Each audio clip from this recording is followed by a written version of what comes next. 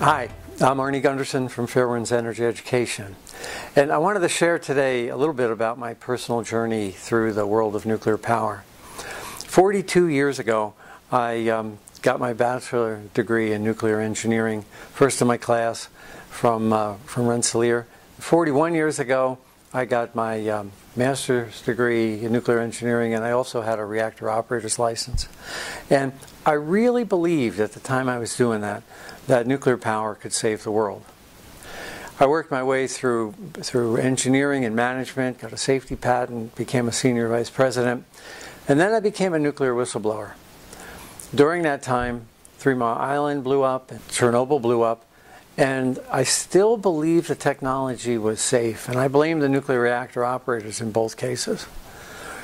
Well, when I became a nuclear whistleblower, I believed that the Nuclear Regulatory Commission would come riding over the horizon and rescue me, but instead they started shooting at me too.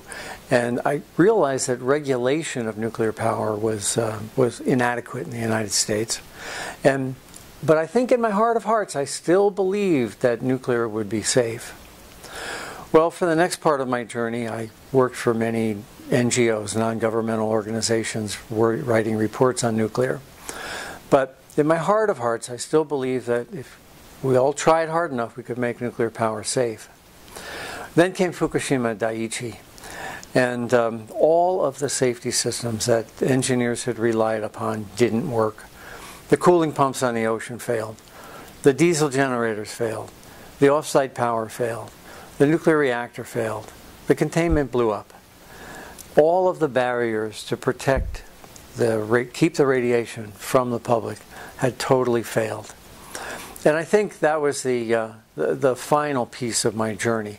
I realize now that nuclear can have 40 great years and one bad day. And that's really what I've dedicated my life to make sure that that one bad day doesn't happen in your backyard. Now, Fairewinds Energy Education has been doing these videos now for more than 2 years, and I think we've become respected around the world for the technical quality of our analysis. You know, we don't just throw up a news story. We analyze what's really happening and give you the facts of the situation, facts that you're not getting from other people. Well, July begins our fundraiser month, and we've got a staff here at Fairewinds who would love to work with Maggie and I in the future to continue that standard of excellence for really good video. And I hope that you can do a couple of things to help us out. First, pass the word about the site. You can Twitter us, you can Facebook us. There's many ways to share this analysis with the world. You probably noticed that on the site we are having a French translation now and a German translation. And of course last year we had a Japanese. So we have a site that's accessible in 4 languages so the world can hear that one bad day doesn't have to happen in anybody's backyard. What I'm asking also, though, is for funds. We can't do this for free. Maggie and I work for free on these videos, but we do have a production staff, and there are some costs that have to be covered. I've appreciated your donations in the past, and we're asking for them again. Thank you very much for listening to these videos, and I hope you enjoy the next one with me and Akio Matsumura. Thanks for watching Fairewinds. Well, Annie, thank you very much for inviting me to such a wonderful place. This is my first time visit to Vermont.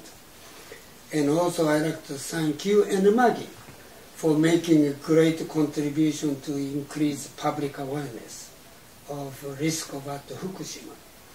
Many readers my blog appreciated what you have done. Well, thank you, Akio. Coming from you, that means a lot to me, and I know it means a lot to Maggie too. You know, we try our best, and I'm glad that the world wants to hear it. Well, I have received many questions from my readers. Does TEPCO has capacity to handle this magnitude of disasters or not? I do not know. But I also heard from inside the story in Japan that TEPCO executive also believe that TEPCO alone cannot handle this magnitude of disasters. Also, I wrote a letter to Secretary General Ban Ki-moon urging him to establish independent international assessment team composed of the nuclear scientists, geologists, engineering structure, because we are laymen confused by so many scientists saying all the different stories. And I mentioned to former Prime Minister Hatoyama, I only believe in what Annie said, what Helen Caldicott said. So, Annie, what do you think of this? First question is, my suggestion is to establish internationally independent assessment team to look at totality or picture of the problem we face now at Fukushima. I think it's a great idea. I think we definitely need an international team of really independent experts to go in and outline a logical plan to minimize the exposure to the Japanese people moving forward. The IAEA, International Atomic Energy Agency, claims to be that independent agency because it's an arm of the UN. But if you look at the charter, Article number 2 of their charter is to promote nuclear power. Now, to my way of thinking, that means you're not independent. The team of individuals has to be respected by the people of Japan, who are going to have to, one, live with the radiation, and two, have to clean up after this. And so to rely on a group who's trying to promote nuclear power seems to me to be counterproductive. So an international team of experts going in and laying out a plan going forward to be implemented by somebody other than Tokyo Electric, I think is critical. The other piece of that is that if that plan is put in place and a large engineering firm is put in to replace Tokyo Electric, the independent team should remain as an overseer of the large international engineering organization, because the trust of the people in Japan can't be on a company that also builds nuclear power plants. It would have to be on that independent expert team. That independent expert team could also put pressure on the nation of Japan's government to spend the money that's needed to solve this problem. I think what we have right now is that the Japanese government isn't willing to give Tokyo Electric any more money, and Tokyo Electric then is trying to decontaminate the site on a budget that's not big enough. So if that international team could put pressure on the contractor to do the job right, and also represent to the people of Japan the true cost of the cleanup, I think that would solve the two biggest problems facing the Daiichi site. In the first part of this video, we really tried to propose an alternative to the situation that's actually happening in Japan today. You know, if you read the papers or the different blogs that are out there, you can always find another problem at Fukushima Daiichi. Rats eating the wires, radiation leaking into the ocean. And what Fairewinds has been trying to do for 2 years now is to say that there are alternatives. There are alternatives to fixing up the Fukushima Daiichi site, and there are alternatives to nuclear power in the future. So the second half of this video talks about the problems on the site and the potential ramifications for the world moving forward. Please help us with a donation or translation expertise or twittering this to other people so that the message gets out there. Fairewinds needs your help so we can make sure that that one bad day isn't in your backyard. Well, thank you, Annie. I mentioned to political leaders, I went to Japan twice last year I'm saying this is national crisis. And national crisis cannot depend on TEPCO or private sectors. This is really serious crisis, catastrophe, not only for Japan and rest of the world. So that's number one. Now, since the accident, you also warning of danger of reactor number 4, which we understand. It's a huge contaminated water spent fuel pool. Now you also recently raised the issue, concern about reactor number 3. Would you kindly explain to me what is more your new concern of reactor number 3 compared to reactor number 4? The condition of the site right now is precarious. As long as there's no earthquake, it'll be okay. But that's a big if, where you're sort of counting on an earthquake not occurring in a country that's prone to earthquakes. And by an earthquake, I'm talking about a Richter 7 at or near the site. Now, there's 3 problems with the site right now. The first is the enormous amount of water that's stored on the site in hundreds of tanks. Tokyo Electric isn't letting us know exactly what the radioactive material is in those sites, but there's so much radiation in those tanks. We do know that the exposure to people who are outside of the plant boundary is very, very high. Now, that tells us there's this phenomenon called Bremsstrahlung, and the decay of radioactive material in those tanks is releasing X-rays in very high quantities off-site. That means that those tanks are extraordinarily radioactive. And if there is an earthquake, none of them are seismically qualified. So we could easily have a situation where 700 tanks spring leaks. It runs across the surface of the site and into the Pacific Ocean. That's more contamination in those tanks than has already been released into the Pacific Ocean. So number 1 is an earthquake destroying the tanks and causing them to leak. Number 2 is the concern I've had for years, which is the structural condition of Unit 4. Unit 4's fuel pool has the most fuel and the hottest fuel. It was recently changed out. So a loss of cooling in the Unit 4 fuel pool can still lead to a fuel pool fire and contamination of vast amounts of the country. The chance of a fuel pool fire diminishes with time because the fuel becomes cooler. It's not there yet, but it is approaching the point where if the pool were to lose water, it's likely that the fuel would not catch on fire. That assumes the fuel stays intact.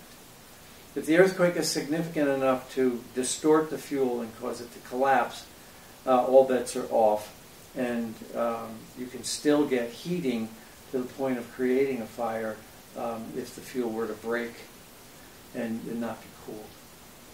But the third thing, Akio, is what you referred to as the Unit 3 problem. Unit 3 has less fuel in it than Unit 4. That's good. The bad news, though, is that Unit 3 is much more severely damaged than Unit 4.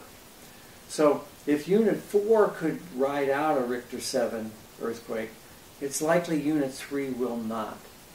So the risk of a structural failure at Unit 3 is higher, although there's somewhat less nuclear fuel in the fuel pool. It still presents, in my mind now, rapidly becoming the single biggest risk on the site. There's a structural failure of the Unit 3 building because of all the damage from the massive detonation shockwave that hit the building. The magnitude of this problem is huge. It's as if the Japanese should be fighting this as if it were a war. And you don't fight a war on a budget. And I think that's what's happening in Fukushima. Tokyo Electric has minimal funds, and they're doing the best they can with minimal funds. And the Japanese government, it's easier for them to blame the problems on Tokyo Electric rather than face the fact that at the root of this problem is that there's not enough money being spent. So if you're going to solve the biggest industrial accident in history, you're going to need the funds required to do that. And I don't think either party, Tokyo Electric or the Japanese government, want the Japanese people to understand just how deeply in debt the Fukushima Daiichi disaster has put them. I think it's about $500 billion to $750 billion in debt to clean up the site and to clean up the prefecture. What would be really best way to solve this environment health medical issue is happening now at Fukushima? To my way of thinking, there's two problems at the root of the Fukushima issue. The first is the groundwater is continuing to leak into these reactors. Now you have to remember, after the earthquake, the entire Pacific side of Japan dropped by 3 feet. Japan sunk down 3 feet. Well, if you're a building and your structure suddenly drops 3 feet, that causes the floor to crack. And more importantly now, it puts more water pressure on the bottom of the building. So water is flowing into these reactors of Fukushima Daiichi in large quantities, 400 tons a day. Now, if the buildings were clean and had no radiation, that wouldn't be a problem. Let them flood. They're not going to run anyway. But the problem is that the containment has holes in it. The containment has penetrations that where wires came in and out and where pipes came in and out. And the insulation on those penetrations was never designed for high radiation, high temperature, and no one ever thought they would be exposed to salt water. Well, all three of those things happened at Daiichi, and the penetrations have now all failed. So the radioactivity that was supposed to be contained in the nuclear reactor is now leaking through those penetrations to where the water is leaking into the other buildings. The net effect is we've got pieces of nuclear fuel, small powdery nuclear fuel, mixing in on the floors of these buildings that are now getting large quantities of radioactive water. So you have two choices. You can either stop the water from going in, or you can stop the radiation from going out. Both are difficult. I proposed building a trench around the Fukushima site and filling it with something called zeolite. Zeolite is a volcanic material. It's really good at absorbing radiation. Another Japanese scientist, Dr. Koichi Nakamura, has suggested building wells outside of that trench to drop the water table. So if you can drop the water table and just pump that water into the ocean, because it will be clean, the zeolite trench will prevent the radiation from getting to those wells.